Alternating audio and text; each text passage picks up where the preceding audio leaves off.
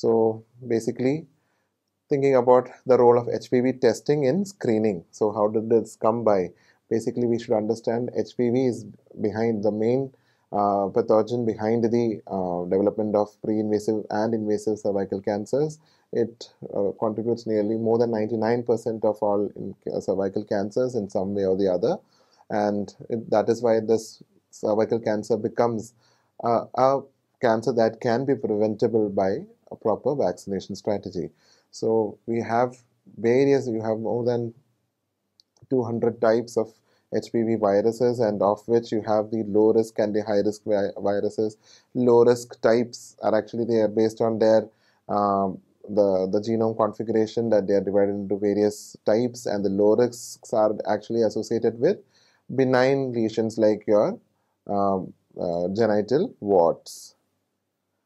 So what we are more bothered about would be the high risk types, where you have the HPV infection, and once that infection does not get cleared out from your body via your immune mechanisms, once the infection persists, if the infection is of these high risk types, then you have a risk of development of pre-invasive cancers and then the final cancer lesions. So you're more worried about the high risk types. So high risk types, basically you should be aware of these numbers. The easier to remember ones would be the HPV 16 and HPV 18. HPV 16 be the most common type of the high risk HPVs that are present in these abnormal lesions, and also HPV 18. HPV 18 has got more specificity towards the development of adenocarcinoma, but as you all know, the most common histology in cervical cancer is the squamous cell carcinoma, and that is again associated with HPV 16. Both of them, both HPV 16 and 18, contribute to both SCCs and adenocarcinomas, but then HPV 18 has a more predilection for development of adenocarcinoma. That's what I meant. Along with that, the other numbers that you should be aware of would be the 16, 18, 31, 33, 45, 52, and 56. Why should we be aware of these? Because these are all the HPV virus types that are actually tackled in your vaccines, especially the non-valent vaccine. That is, there are 9 strains against which that particular vaccine acts.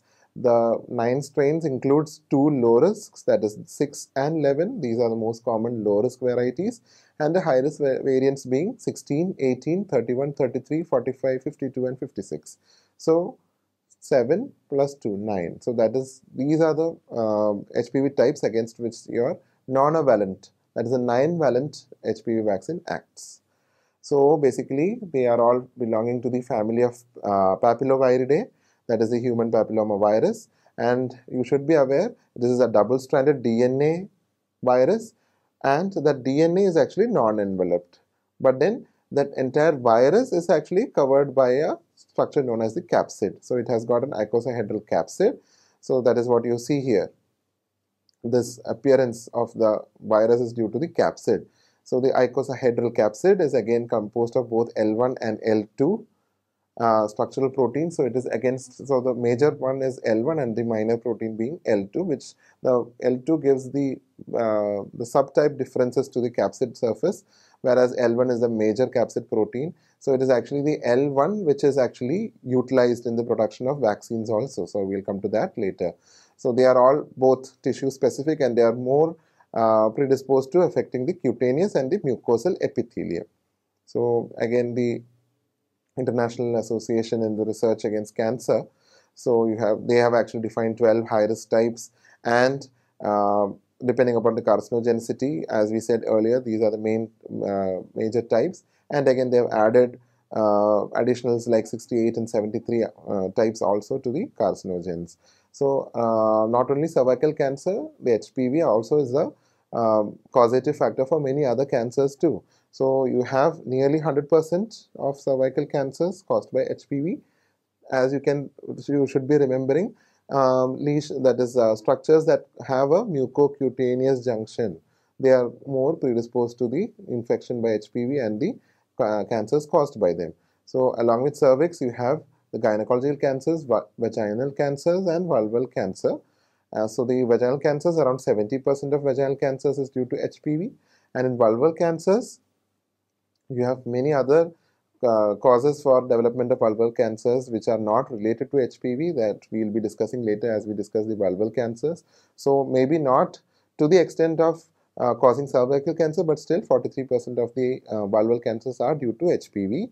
Then regarding cancers, you have anal cancers, again because of its mucocutaneous junction propensity, again around 80% of anal cancers, 50% of penile cancers. So that is again the role in males in preventing the HPV viruses. Again, for your head and neck cancers, especially the oropharyngeal cancers, a wide range, about 13% to 58% of oropharyngeal cancers can also be caused by HPV.